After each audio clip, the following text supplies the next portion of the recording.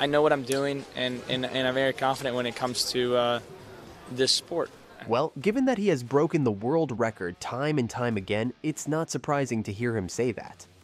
After all, I think it's mostly confidence. I think that it's hard, if not impossible, to be chill if you're not confident in what you're doing. So, unsurprisingly, Mondo had a very successful 2024 season. As can be expected, he also concluded the season with a bang. You probably don't need a reminder to know that Mondo Duplantis had a very successful Olympic run this year. Of course, there's the fact that he broke the pole vault world record for the 9th time and won his 2nd Olympic gold medal. As if that's not remarkable enough, with his recent Olympic win, he became the first back-to-back champion in the Olympic pole vault since American Bob Richards in 1952 and 1956, a feat that captivated even the competitors he had just beaten. And so, Duplantis is now a 2-time Olympic champion, in addition to being a 2-time world champion, among other things. Then, there's the Diamond League final he'd been consistently collecting as if it were nothing.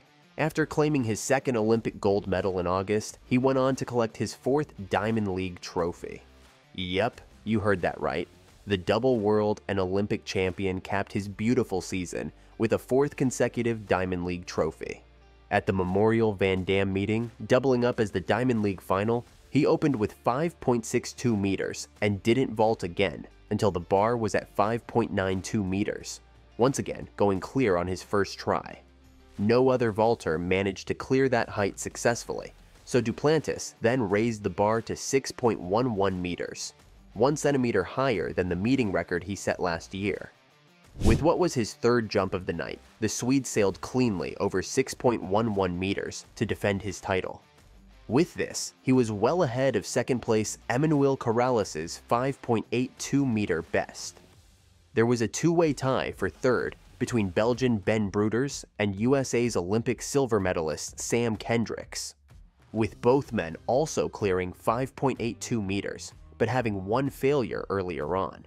As usual, there were expectations that the peerless Swede might deliver a world record-breaking vault after his latest of 6.26 m at the Diamond League in Silesia. While Duplantis did not attempt to make history again in Brussels, his 6.11 m clearance was good enough for a new meeting record.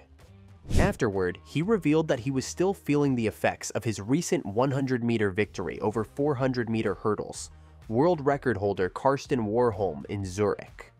He told reporters, "My legs felt terrible tonight and I'm just really tired.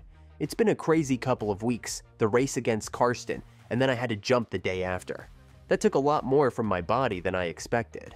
He added, "For context, back in 2023, before adding his 8th, 9th, and 10th world records in pole vaulting, Mondo had taken a keen interest in Warholm's 400-meter hurdles prowess. The plot thickened when Mondo called out the world record holder in hurdles, suggesting they race each other. Warholm, ever the good sport, eagerly accepted the challenge. 1 year later, the athletics world record holders in the pole vault and 400-meter hurdles, respectively, finally went head-to-head. On the eve of the big Weltklasse Wanda Diamond League meeting in Zurich, there was only one winner of the highlight 100-meter head-to-head when the starting gun fired. Although it had been a toss-up between the two, it was Mondo who crossed the line first. As if not satisfied with breaking the pole vault world record 3 times within the space of 5 months, Duplantis ran 100 meters in just 10.37 seconds to beat Karsten in the exhibition race. The event, which took place at Letzigrund Stadium in Zurich, Switzerland, alongside the Diamond League meet, saw Warholm clock a time of 10.47 seconds, meaning both athletes registered personal best times. Remarkably, it also meant that both Sweden's Duplantis and Norway's Warholm would have qualified for the preliminary round of the 100-meter at the Paris Olympics. "I think we really put on a great show," Mondo said. "I hope that everybody enjoyed it because it was very fun. I could do something like this again." After defeating Karsten, Mondo spoke about competing against Sydney McLaughlin-Levrone in the 400-meter after hearing about her ineligibility at the Brussels Diamond League. Again, I heard that Sydney got kicked out of Brussels, so if she wants to race maybe a 400, we'll do an extra event in Brussels day before, day after or something. Maybe we fix that. Sydney did end up competing in Brussels after being allowed to participate in the meet, but would have to run in events not classified as a Diamond League event. Unsurprisingly, she won both the 200-meter and 400-meter races. Anyhow, the exhibition race between Duplantis and Warholm apparently took a toll on the pole vault star, although that didn't stop him from dominating in Brussels. With 6.11 m, I got a good result, but the world record wasn't meant to be tonight, Mondo said. It's not easy to do better each time. Everything needs to come together. I had some good jumps and I'm really happy about that.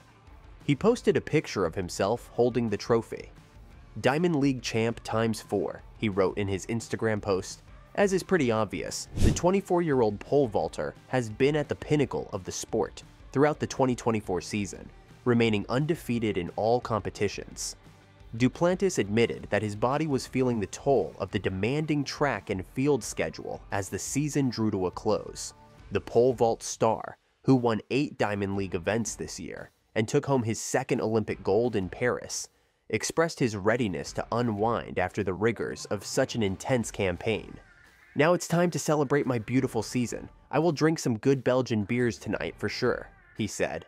Looking back on 2024, Duplantis can proudly boast not only of his undefeated record, but also a haul of championships. In addition to his Diamond League victories, he clinched the Indoor World Championship title for the second time and successfully defended his Olympic gold in Paris. The Swedish star reflected on the demands of pushing boundaries with every performance. It's not easy to do better each time, he confessed, acknowledging the relentless pressure to break records at every competition. The Born to Fly documentary showed Mondo's rise from a promising teenage talent to the greatest pole vaulter ever. The documentary captures Duplantis from the time he was a high school pole vaulter in his hometown of Lafayette, Louisiana. By then, Duplantis, who held several world bests in all age groups from age 7 to age 12, was already a world junior record holder. Film director Brennan Robideau convinced Duplantis' parents to allow him to document the pole vaulter's rise. Robideau, like everyone else in Lafayette, was drawn to and captivated by the sport-obsessed family, who had built an entire pole vault pit in their backyard. That marked the start of Born to Fly.